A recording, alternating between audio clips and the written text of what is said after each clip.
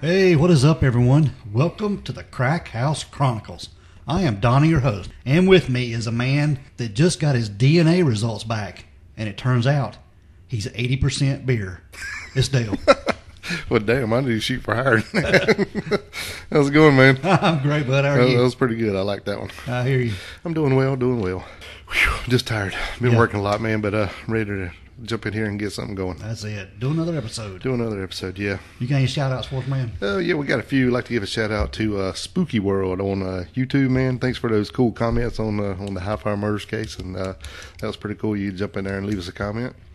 And we want to shout out to Jimmy James Prophet. That's a new listener who climbed on board, and we want to welcome you to the Crack House family.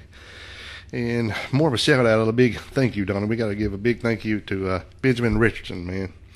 He sent us a big old box of stuff. A care package. Yeah, that was the word I was looking for. It was really cool. He's taking care of us, man. Some coffee and cigars and stuff that he actually grew on his own farm in Puerto Rico, man. And that was really, really, really cool of you, man. I appreciate it so much. And just to remind Ben that he has invited us to come down there to stay at his home in Puerto Rico. He has? Yep. Pre-pandemic. Yep. So, but we hadn't forgot about that invite, Ben, and we will get down there. Yeah, we're gonna come hang out, man. We're gonna hang out in Puerto Rico. That'd be cool. That's it.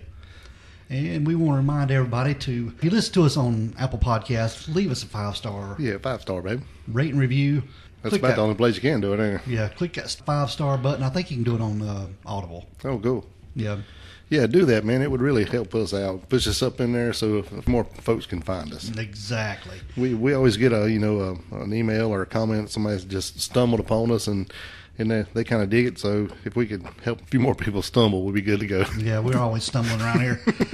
And check out the store page. Get you a T-shirt. Get you a Crack House mug. Get you something to support the show. That's right. And if you just want to throw a few dollars, you can just go to our website and hit the gas money button and chunk a few dollars that way if you want. Yeah, because we need some gas money. We take it. Absolutely. All right, man. We are going to get in our episode this week. Let's roll it, man. And Dale, we're just going to start out with, our story that we're going to talk about starts on May the 31st of 1985. Yep. And it was this time, and it's taking place in Lexington, South Carolina. This is when 17-year-old Shari Smith had just finished her senior year of high school. Right. And she was getting excited. She was getting ready to go on a cruise. Graduation was just a couple days away. Yeah, 2 days. Yeah, and she was going to sing the national anthem at graduation. Wow. So she had a lot of things going on, starting a new chapter in her life. A lot of positives going on with it. Yep. But on this particular day, on May the 31st of 85, she was at a pool party, like a celebratory pool party, graduation type. Yeah, like a senior gimmick of some sort. Yeah, she was there with her boyfriend. And I think they'd hung out most of the day. Probably. I think this was on a Friday too, right? Yes. Yeah, okay. And that afternoon, around 3 o'clock, she had called her mom to tell her she was on her way home. Right. This was pre-cell phone days. Yeah, and that's something that their family did. It was a pretty close family, and always took care of each other and let each other know where they were and what was going on. So so she'd give her a call and say, "I'm on my way home, so expect me in certain time." Yep. Now, just a little bit of background on Shari. She was born on June the 25th of 1967 to parents Hilda and Robert Smith. But Robert went by Bob, and he is not the lead singer for The Cure. Oh. Yep. In Columbia, South Carolina. Now, Shari was the middle child. She had an older sister, Dawn, and a younger brother, Robert Jr. Robert Jr. Now, Dale, this family were very tight. They were very religious and pretty active in their church and community. Yeah. Christian folks. Yeah, very, very Christian. And they had a very strong faith. There was no doubt about it that we're going to talk more about later on in this episode. The friends and family could always count on Shari to be positive in her attitude. She was always smiling and just had a good way about her. Even when somebody was feeling down, she was always there for them. Yeah. Yep. Always. Always. Yeah, and her and Dawn, they did the singing thing, and they were aspiring to be pretty famous in the Christian music genre there. Yeah. Yeah, they were wanting to take that path. Yeah. Now, on this afternoon that she was on her way home from the pool party, she had stopped at the end of her road. Her driveway. At the end of her driveway. Yeah. And they lived on Platte Springs Road in Lexington, South Carolina. Now, this was about 3:38, just a little after 3:30 in the afternoon. Right. And they had a pretty long driveway. I've heard anywhere it was about 750 feet from the road. Yeah, that's pretty long. Yeah, from the main road out there. Pretty good hike. But she stopped at the driveway to get the mail. Yeah. At the, I don't blame her. You wouldn't want to walk back. Huh? No. And I'm sure they did that a lot. They stopped at the road Oh, yeah. to get the mail, then drive on into the house. And it wasn't like a big, windy, long driveway. It was pretty much a straight shot to the house. You could see, there's a photo. We'll post a photo of her car sitting there, and you can see the house plain. I mean, Yeah, straight away. straight away. So it's not like it's back in the woods. I mean, it's sitting way off the road, but it's just a straight shot. Yep. Now, when Shari pulled into the driveway, her dad, Bob, I guess he had a home office there. He had spotted her pull into the driveway and get out of the car Yep. to get the mail. And he didn't think anything about it. He just, went back to working. Yeah, normal thing. Yep. And just a few minutes later, maybe 5 or 10 minutes later, he realized that Shari hadn't come in the house. Right. Kind of weird there. Yep. And he looked out the window again, and he saw her car sitting Still sitting there. in the same place. Right. Sitting at the end of the driveway next to the mailbox. And With the door open. Yeah, the door was wide open. And he was thinking, what was taking her so long? Right. Now, didn't she have some kind of medical issues? She had a rare form of diabetes, as Wilford Brimley would say, diabetes. Yeah. Oh, Wilford. Now, Bob, her dad, he jumped in his car and he headed down the driveway. Right. And once he arrived at the mailbox, he realized that, Shari wasn't there, and he got concerned. Yeah, first he was thinking, well, maybe, she's had some kind of episode, so she just maybe got disoriented or whatever, and that's why she hadn't come back. Maybe she parked her car and then kind of got whatever happens to you. Yeah, with this rare form of diabetes, she had to carry her insulin with her all the time. Right. Just in case something would happen. So, but when he got there, that was not the case. Yep. And the engine in her car was still running, and the door was wide open. There were several pieces of mail laying around the mailbox. Yep. On the passenger seat was Shari's purse, and they were bare footprints leading from the driver's side door to the mailbox. Right. Yeah, she had been wearing those jelly shoes. You remember them jelly? Oh yeah. Yeah, but they were still in the car. So yeah, so they had seen her bare footprints come out and go to the mailbox. Yep. But none coming back to the car. Right. And several pieces of mail laying on the ground next to the mailbox. Right. Yep. It was pretty clear from the beginning that Shari wouldn't have just left on her own. No. And because she had a pretty content and happy life. Right.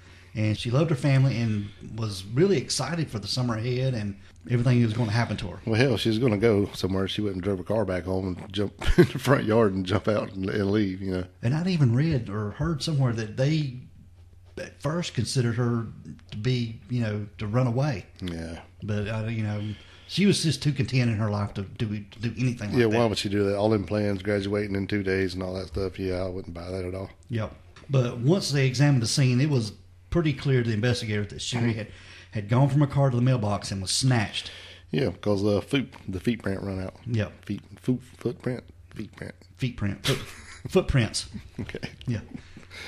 Yeah, that's it. They just kind of disappeared. Yep. So basically, she just disappeared right where they stopped. And from the get-go, the investigators from Lexington County Sheriff's Department, they organized a manhunt. Yep. And at the time, in 1985, it was the largest to take place in South Carolina history. Yeah, even this is well before any kind of Amber Alert or any kind of thing like that. But as soon as they made the call, and then plus, I guess her medical condition really helped them kick in the gear to come find her because they knew something was up. Yep. And the Smith family, they were doing interviews and stuff, and they were pleading publicly with Shari's captor to let her go. Right. And they were doing all they could do, but just wait.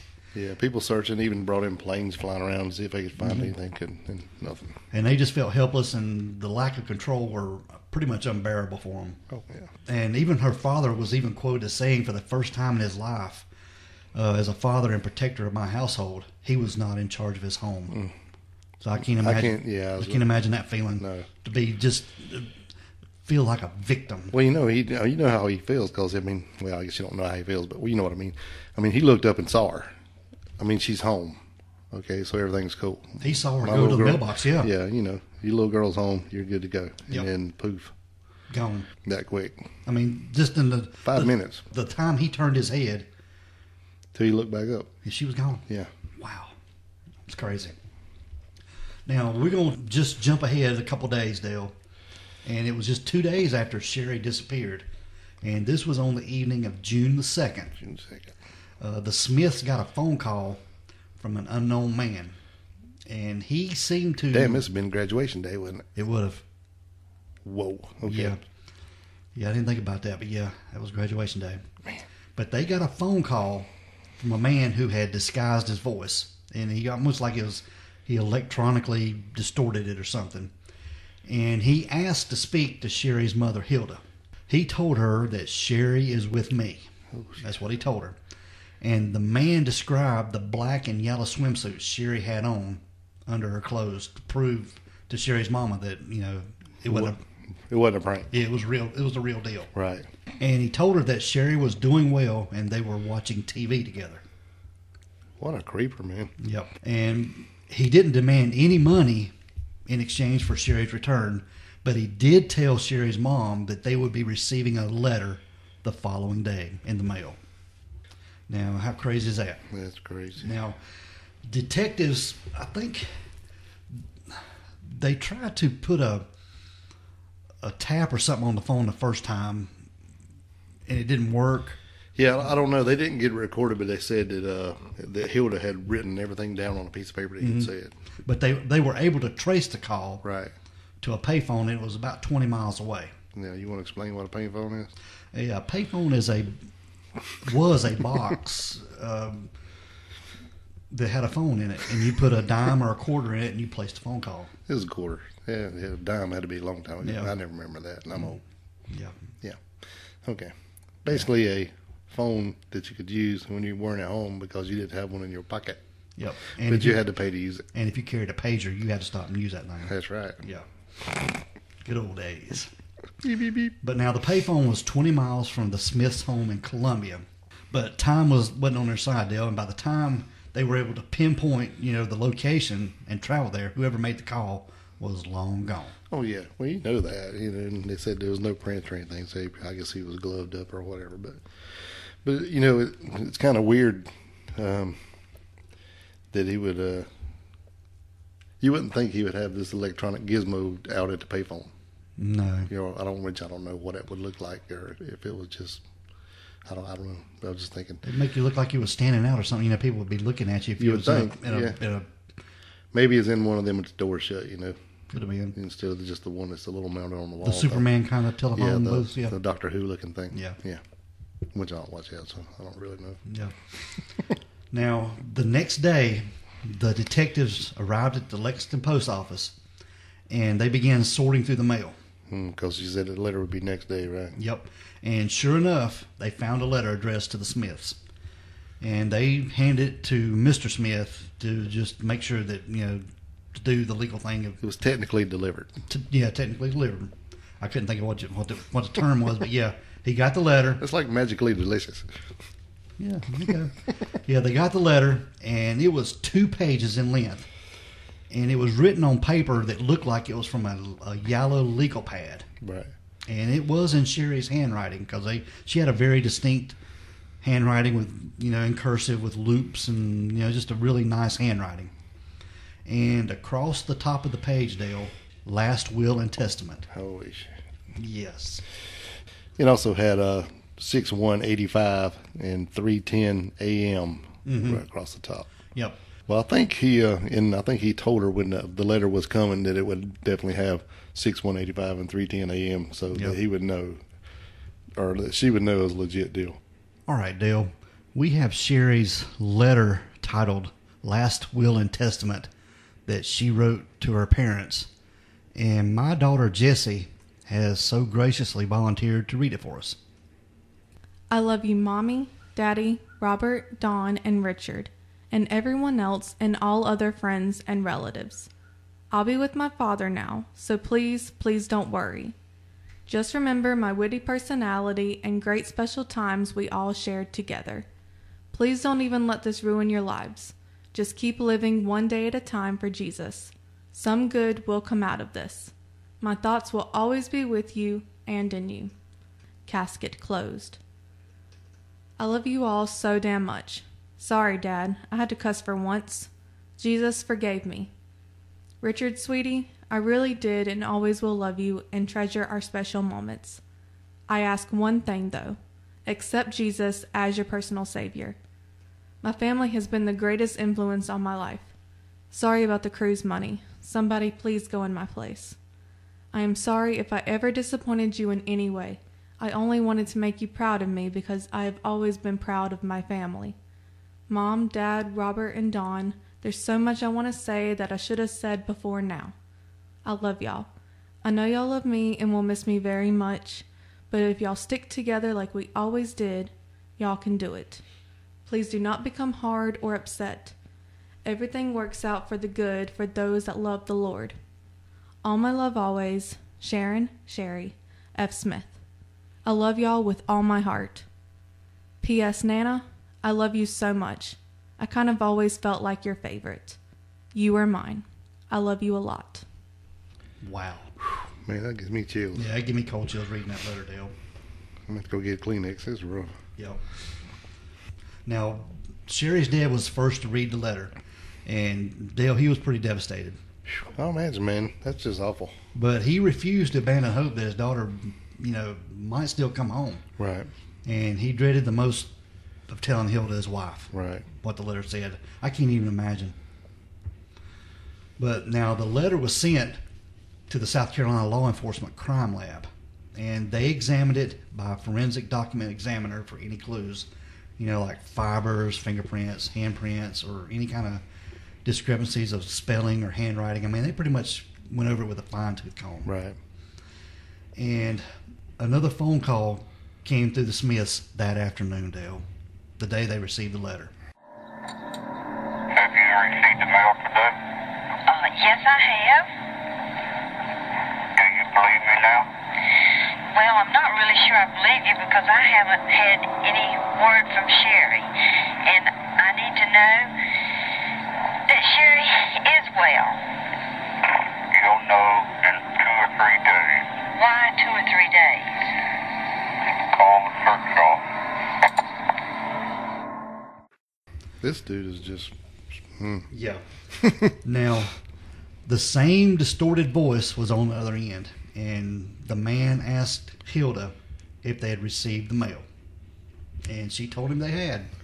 And he asked Hilda if he believed him. And she replied that she was not sure because she had not heard from Shari and did not know if she was really okay or not. Right. And the man replied that she would know in 2 or 3 days. Which is really weird. Yeah. I mean, that's a hell of a reply. Now, that evening, the same day, the Smiths received another call, and this one was kind of ominous. I want to tell you one other thing. Shari is now part of me. Physically, mentally, emotionally, spiritually. Our souls are one now. The man said to Shari's mom, Hilda, and I'll quote this, he said, "Shari is now part of me. Physically, mentally, emotionally, spiritually, our souls are one now." So I don't know what he meant by that. I don't know if that was the moment that he'd killed Shari or what. That is just really damn creepy. Yeah. That sounds like something that that vampire guy said. Yeah, but he was just pretty much taunting the Smiths. Yeah, so he's done called them 3 or 4 times. Yeah. And made her write us a letter.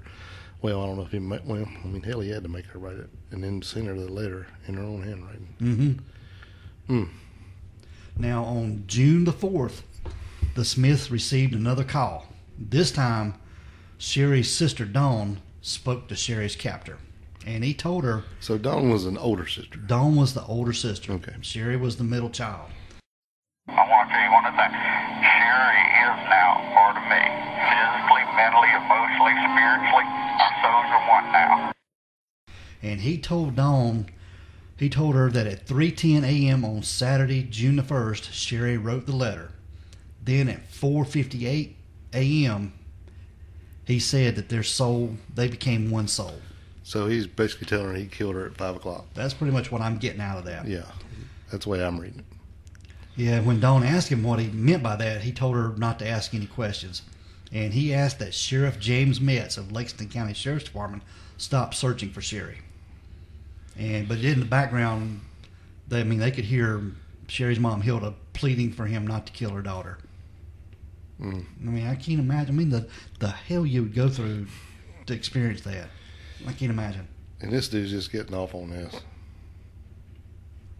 And then he tells them Shari loves and misses y'all. He said, "Good night, and get rest tonight." Good God. Yeah. Now, on June the 5th, which is the next day. Yep.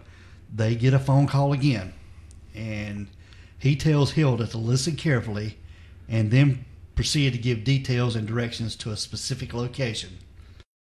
Hello? Listen carefully. Take Highway 378 west to Traffic Circle. Take Prosperity exit. Go 1.5 miles. Turn right at sign. Moose Lodge number 103. Go 1/4 mile. Turn left at white frame building. Go to backyard. 6 feet beyond. We're waiting. God chose us. And he ended the call saying, "We're waiting. God chose us." So now the detectives, they leave the Smith's home and they go to the directions provided that he told them to go to. Yeah, basically he gave them just turn by turn directions where to go, right? Yeah, pretty much. Shari's mom Hilda begged them to let her go along, but they told her to stay at the house. Then it wouldn't be a good idea because you don't know what you're going to find. Right. No. Could be nothing. Could be your worst nightmare. Exactly. Yeah. But what they found confirmed everyone's worst fears and nightmares. Shari's body was exactly where the man said it would be, and it was behind an old Masonic lodge in Saluda County, and it was 18 miles west of the Smith home. Wow. Now, Dale, this time of year in May in South Carolina, it was stifling hot, 100 degrees every day. Right. And the autopsy showed that Shari had been dead for about 4 days. And in fact, the medical examiner estimated that Shari had been killed about 12 hours after being kidnapped. So pretty much she just had time to write that letter. Yeah. And be tortured or whatever. Whatever he did. And that was it. Damn.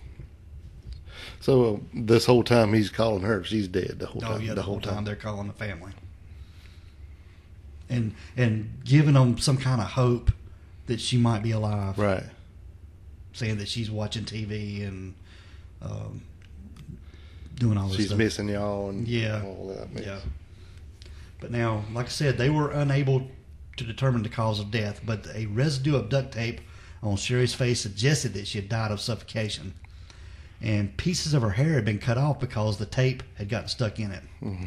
And this indicated to the detectives that whoever killed Shari knew what he was doing, as any clues left, on the body might lead them to him. Right. So he was kind of covering his tracks, or attempting it anyway. Yeah, because your fingerprints or stuff like that would stay on the tape or whatever. Yeah. Now, due to the extended period of Shari's time spent in elements, no forensic evidence was recovered. I mean, it was just, too hot and decomp had already started. Yep, and insects and everything had got to her too. Right.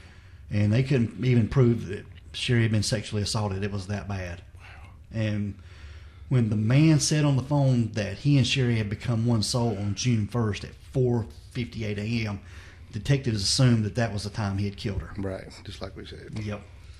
Now, this is when FBI agent John Douglas, he is a pretty famous and renowned serial killer profiler. Yes. Yeah, he's like top notch. He came up with a detailed profile of Shari's killer, and he categorized him, Dale, as an organized killer, and said he was sophisticated in his methods and had been planning this murder for a while, and it was possible that he had committed sex crimes or crimes of a similar nature before. And according to their profile, he would be young in his mid to late 20s or early 30s, white, homely, and overweight. God, that sounds like me. Except not in my 20s or 30s. And he had likely been married, but now divorced or separated. He was above average intelligence with a knowledge of electronics, which, he used to alter his voice for the phone calls. Right. So, they were using everything at their disposal to, to profile this guy, and said he was not impulsive or one to take chances. And from listening to the recordings or phone calls, the FBI agents and detectives, that were working the case, convinced that he was reading from a script that he had written. And the giveaway was that he sometimes stumbled and would go back to the beginning of a sentence and start over saying the exact same phrase again. So he was pretty organized. Yeah, now wasn't John Douglas and Ron Walker, were they kind of like the guys that he based Mindhunter off of? Yeah. Wow. Yeah.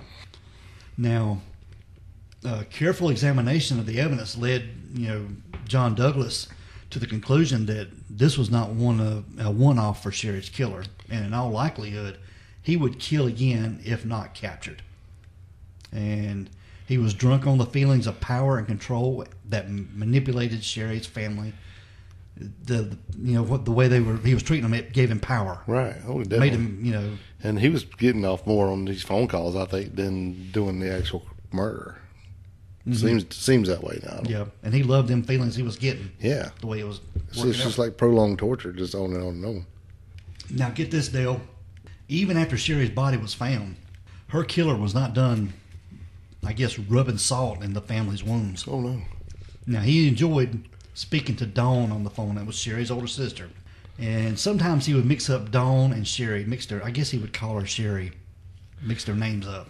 Yeah, he's doing that on purpose. Yeah, and he accidentally said that everything had gotten out of hand and all he wanted to do was make love to Dawn. And when Dawn questioned this, he corrected himself, saying he meant Shari. Right. Dawn had caught on to this. She knew he was just full He's of crap. playing her, yeah. Yeah, she's a smart girl. I've seen interviews with her, and she's pretty smart. Right. The Shari's funeral, her date had been set. He chose that evening to make the next call to the Smith's house, the day of the funeral. And once again, he spoke to Dawn. It was like, I think right after they got home, I believe. Yeah. Hello? I would like to talk to John Smith from Shari. Will you take the call? From who? Shari. Yes. Go ahead, please. Dawn, like the break of day? What? Like the break of day? Okay. Well, I'll catch you off guard. Well, yeah, because they said it was from Shari. No, I said concerning here. Everybody screwed up here. Excuse my friend.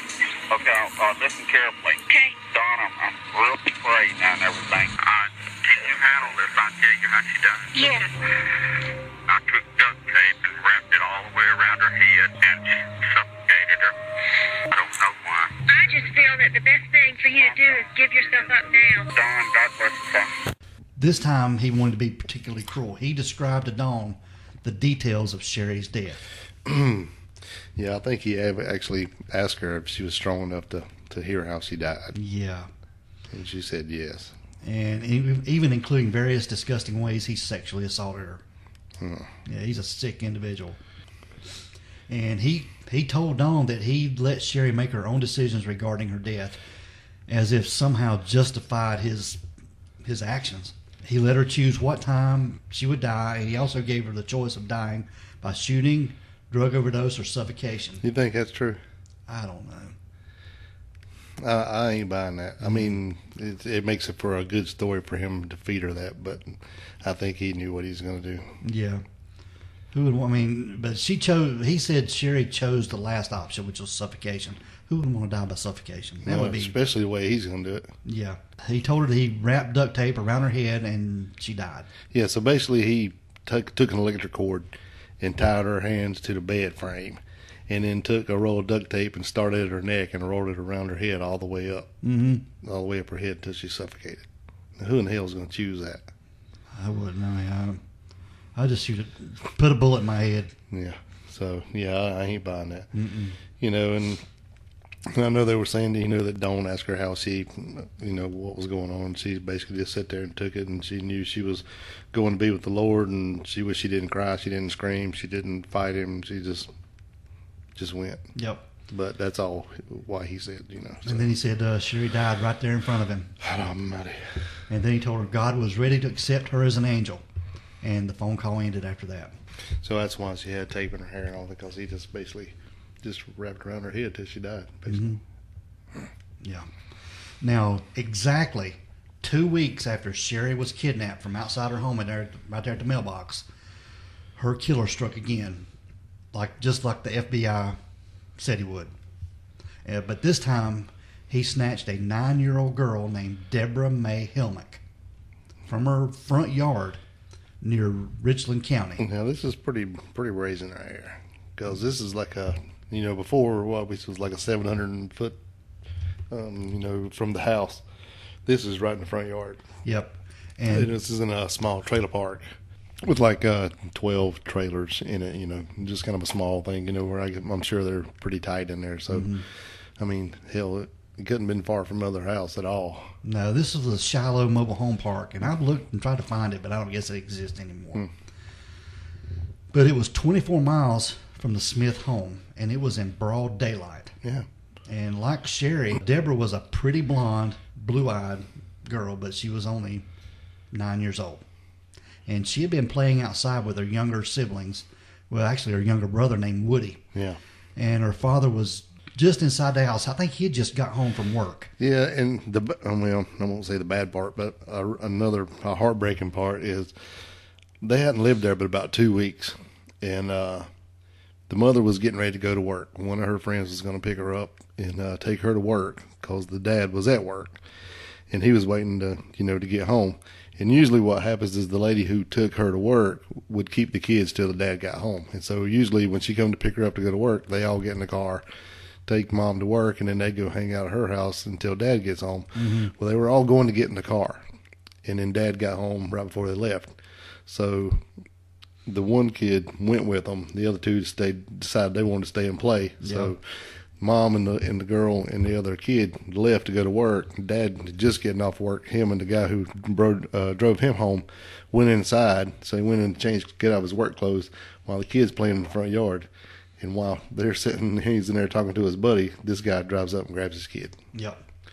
So and it was a neighbor that spotted him. Yeah. So if it would have been a normal day, they wouldn't have been there. Yeah. I mean, they missed, I don't know, it's just...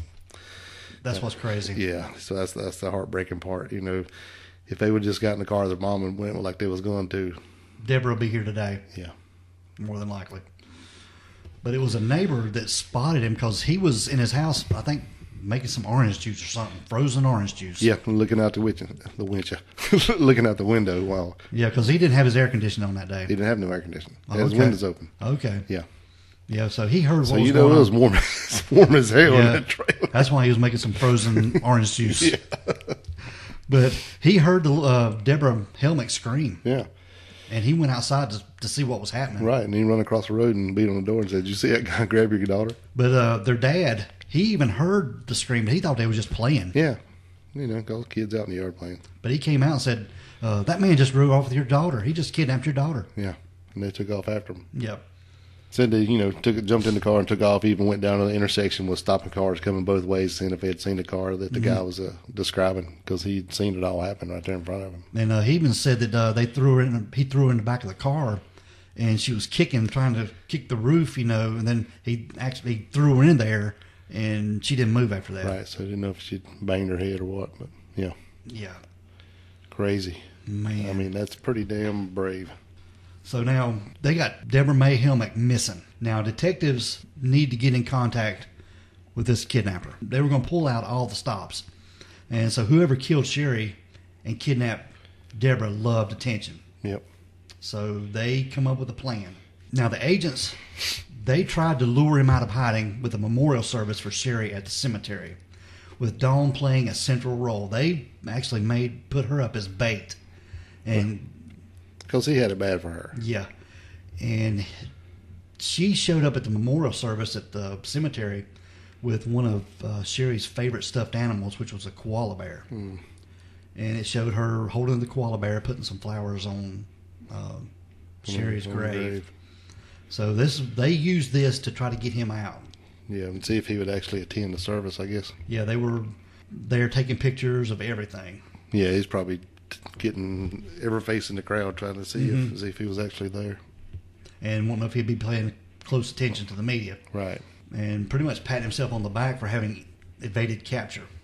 And if the local media was big enough a story of the memorial service, there would be a good chance he would attend and stand out, stand in the back, silently, just sort of gloat over what he had done. Yeah, just see if he could like fit into the crowd and stuff, and just. But the memorial service was just what the agents hoped for, because members of the community came from far and wide to support the Smith family.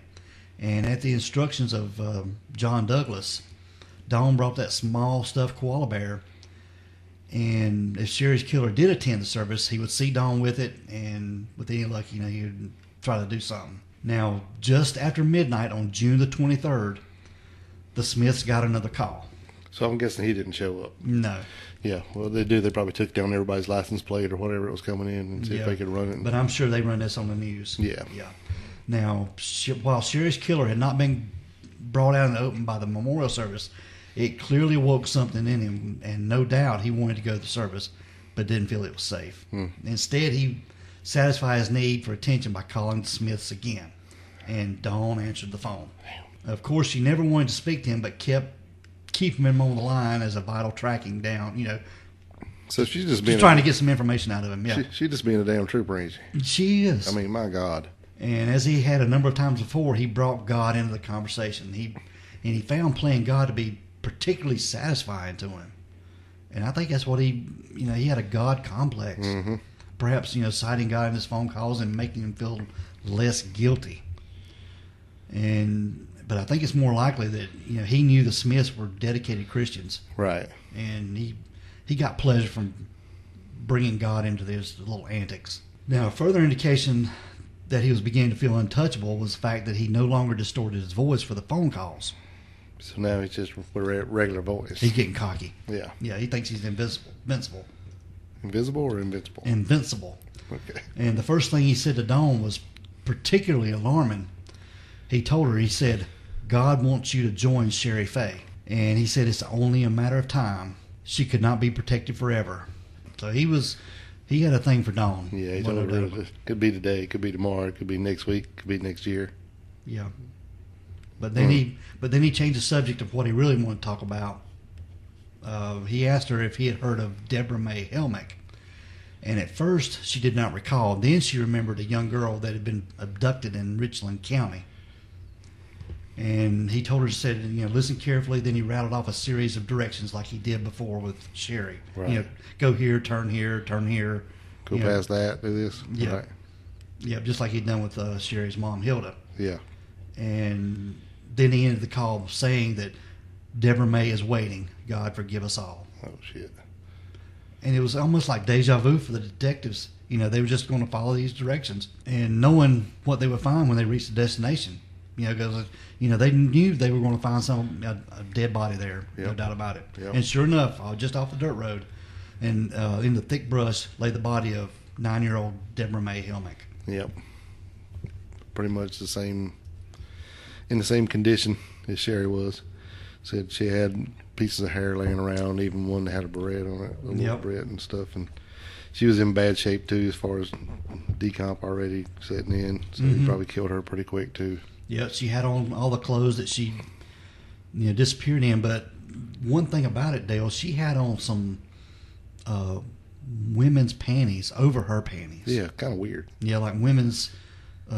had some sexy drawers on top of her little cotton panties. Yeah. Or whatever. Which was very, very weird. Yeah. This dude's weird. Yeah, he's out there, man. Now, the killer is smart, but not too smart. Because he was taunting the Smiths. And as it was covered in the FBI profile of him, he was above average intelligence. Right. And he knew not to leave any evidence on the bodies that could be tracked to him. And his fun was about to come to an end when he found a piece of evidence that pretty much placed him directly in the hands of the detectives.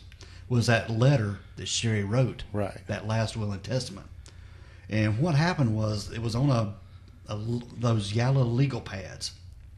And there was a good chance, the killer had written, things on it on the previous sheets of the pad that left, indentations on the sheets. Yeah. That, Shari had used. And they found a forensic document examiner. His name was Mickey Dawson. And he used what they called an electrostatic detection apparatus. Or EDA. Yeah. On the letter to detect any of those sorts of indentations. Right. So it's kind of similar to like if you have the pad, just the pad, you take your pencil, lay it sideways and go over it lightly. It kind of shows up what was written on the page before. But I guess if you just only have the page before, then you have to use this more to pick up the indentions. Yep. Yeah. Yep. And the machine detected a list of names and telephone numbers, and it appeared that it was a call in case of emergency sort of list that they found on it. And one of the numbers was nearly complete, only missing the final digit. And it began with the 205. So it's Alabama area code. Yes, state of Alabama. And the next three digits were 837, which was the exchange for Huntsville, Alabama. And detectives had 9 out of 10 digits they needed, and there were only 9 possibilities for the 10th digit. Oh, yeah, so that was easy to Yeah. try all those. Yep. And they tested the phone number with 9 different options for the 10th digit until someone picked up. I mean, just... Damn, lucky. Yeah. And it was a young man who answered the phone, and detectives asked if he had any connections to South Carolina. And he told them that, yes, his parents lived there, and the young man's father was Ellis Shepard, who lived just 15 miles from the Smith's home. Damn. Yep. Cold chills. Yeah. Wow. Now, they went to Ellis Shepard, and he had no clue how he could help detectives, but he agreed to speak with them. And he told them that he had been on vacation with his wife when Shari disappeared, and they proved that, so he was... Yeah, they traveled quite a bit, Yep. him and his wife.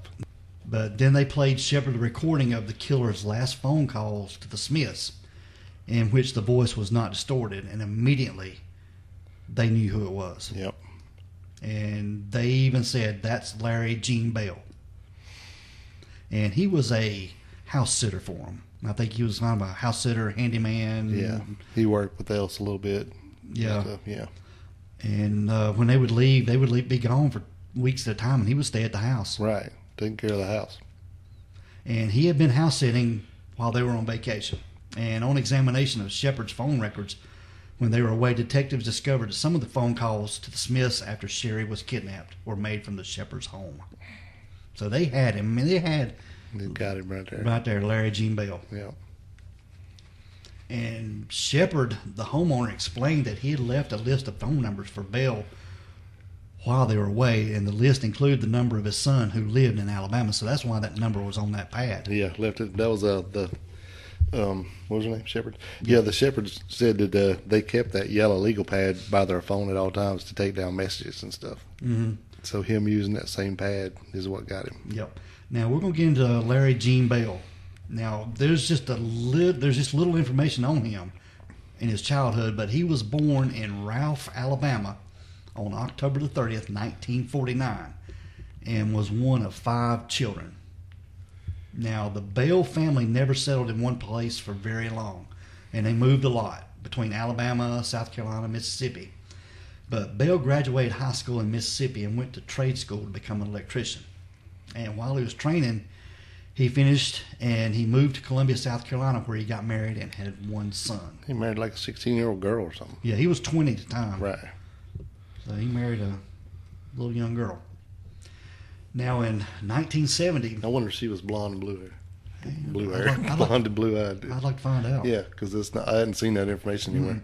Now in 1970, Bell joined the Marines, but was enrolled for less than a year, and he would be discharged for accidentally shooting himself in the knee while cleaning a gun. He wasn't nowhere very long. No. Now, after this short stint in the Marines, he worked for a brief period of time for the Department of Corrections in Columbia, South Carolina. And in 1972, he moved with his family to Rock Hill, South Carolina. And in 1976, he and his wife divorced. You know, she probably got custody. Yeah, yes, he probably did. Yeah.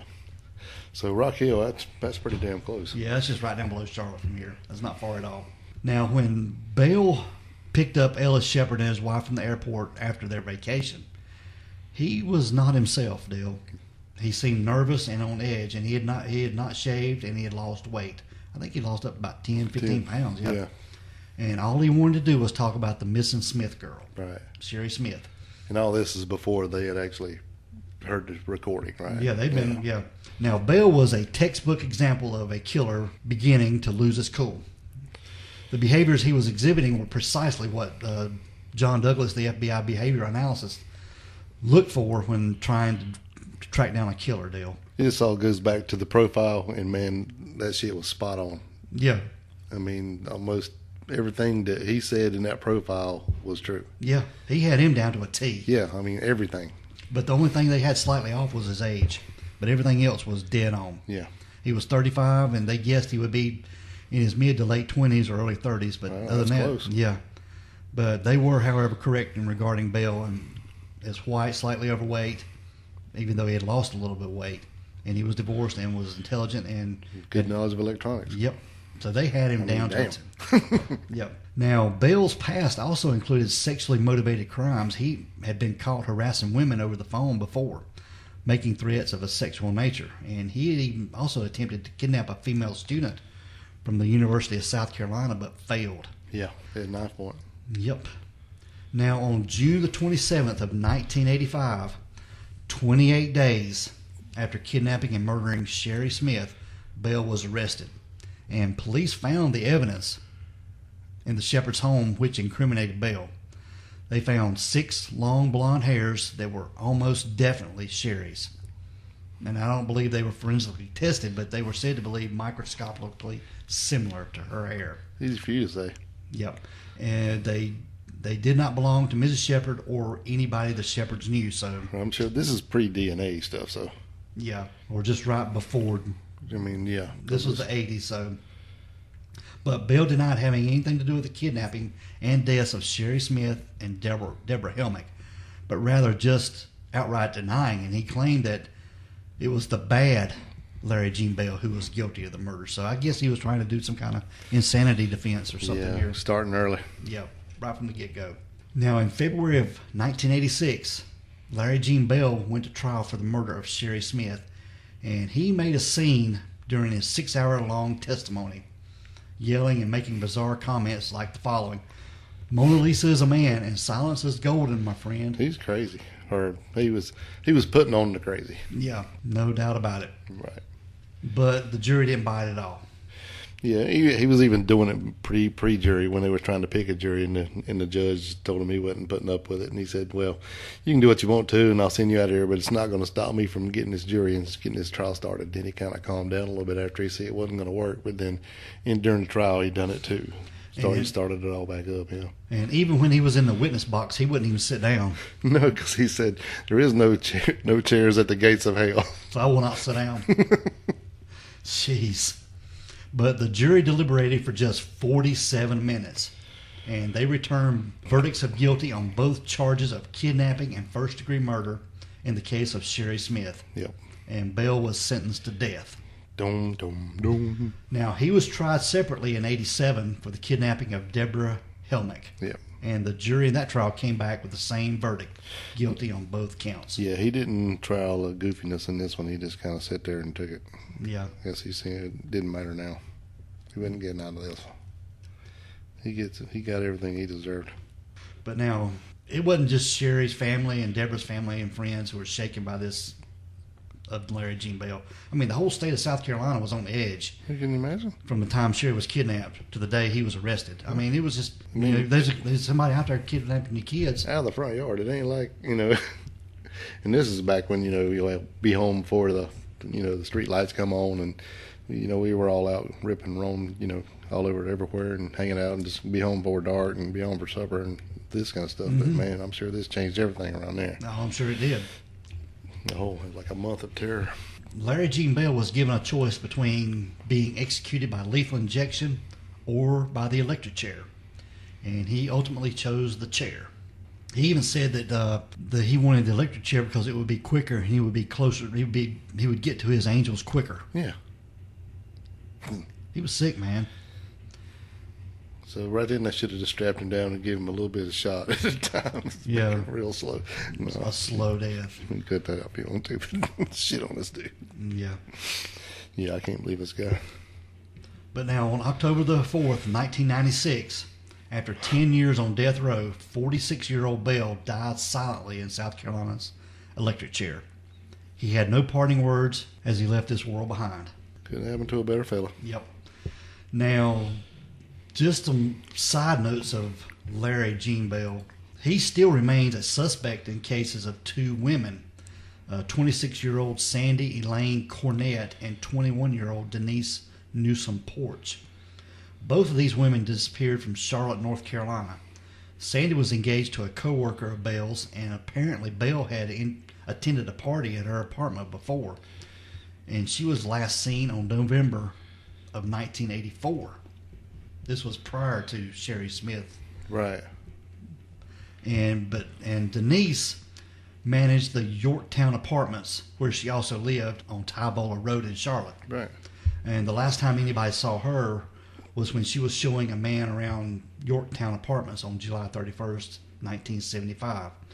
She had left her husband a note letting him know what she was doing, and despite an extensive search, Denise was never seen again, but she was declared legally dead in 1982. Wow. And Belle became a suspect in Denise's disappearance after he was convicted of the murders of Shari Smith and Debra Helmick. And as it turned out, Belle had been living just 300 yards from the Yorktown Apartments when Denise disappeared in 1975. So I'd say it's a pretty good chance. Pretty good chance, Very yeah. good chance, yeah.